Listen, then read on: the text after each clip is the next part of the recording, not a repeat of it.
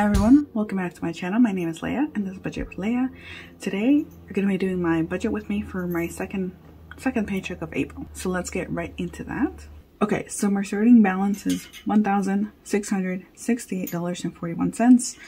That includes my paycheck, any rollover, cashback, etc. So it's just all included in this amount. Next up is my bills or fixed expenses. So this is half of my rent. So my rent is $591. It kind of fluctuates a little bit. So it's now at $591, and I share my expenses with 4 other people. So that's why my rent is so low. Okay, so just if you were wondering why it's so low, I share expenses with 4 other people.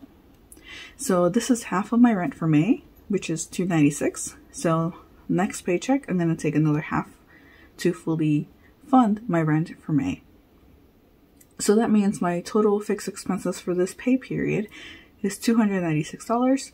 And if I subtract it from the starting balance, I'm left with $1,372.41. And now we're going to go into variable expenses, or my cash envelopes. So groceries is going to get $100. I decided to up it. I'm buying my own groceries right now just because my boyfriend is still currently away with doing stuff with family. And I'm just making sure I buy groceries for myself. He usually was the one that would be responsible for like the both of us when it came to groceries, but he's currently away, so I'm dealing with that, which is fine. Gas, I'm actually going to put 0. Spending is going to be 60. Eating out, I budgeted 30, and then miscellaneous is going to be 5. So I'm pretty good on gas. I still have about half a tank, so we're good there.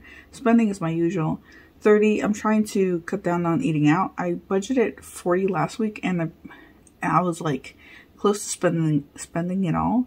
And I was like, no matter what amount I put on here, I'm always spending it all or close to. So if I give myself 40, I'll spend 40. If I give myself 50, I'll spend all 50. If I gave myself $100 in here, I would spend $100. So I'm trying to cap myself, which is the reason why I give myself like that 30 for 2 weeks. And then miscellaneous is just going to be $5. So that brings a total to $195. So let's do the math. So let's see, $1,372.41 minus $195 gives me $1,177.41. Okay, so that's that. Now we're going to move into my sinking funds. So as you can see, I have one less one because I took out investments from here. I'll be continuing that once I fully fund my emergency fund. So as of right now, I'm not doing any investments besides the ones I already did. I guess besides the ones that automatically come out of my paycheck, my 401k. But let's go on to my sinking funds. Mateo is going to get 25. Oops. Isaac is going to get 25. Car maintenance is going to get 40. Car insurance is going to get 140. I pretty much budget around 140 to 200 every other paycheck for car insurance because I pay my car insurance as every 6 months. So I'm trying to put money into here, so when that time comes, I have all the money ready to go. Christmas is going to get 40. And then pets, family, and occasions are all going to get 10. So we originally thought about going to the zoo, but I'm pretty sure we're not going to go to the zoo anymore. So I'm not really going to budget anything extra for like the family envelope. So I think we'll be okay there. If I really need to, I'll just take it out of my spending, but I don't think we'll need to. Okay, next up is savings is going to get 15. Health is going to get 15.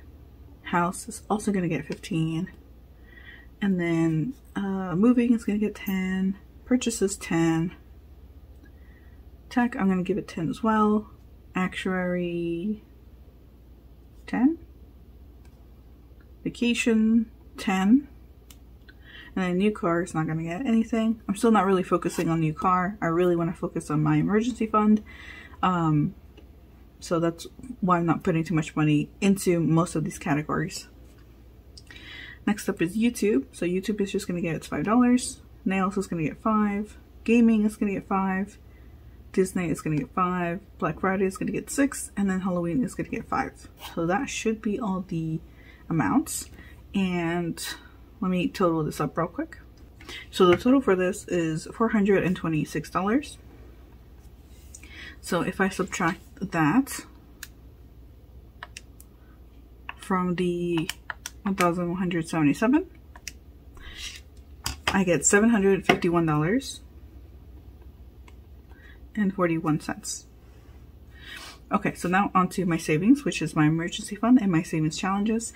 So my emergency fund is actually going to be getting $700, and then my savings challenges are going to get the extra $51. So that is equal to $751, and my remaining is going to be 41 cents. Now this amount, it just stays in my account. That's a little buffer. Over time, it adds up, you know, $1, $2, $3, and then I'll usually roll that over into my next paycheck when that time comes. So yeah, my paycheck is pretty much as simple as that right now.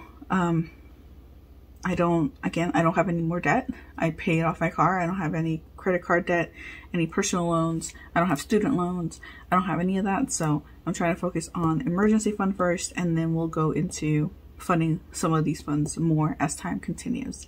Okay, well, there we have it. Pretty simple, pretty straightforward. Budget with me for the second paycheck of April. So thank you guys so much for watching this video, and I'll be seeing you guys next time. Bye.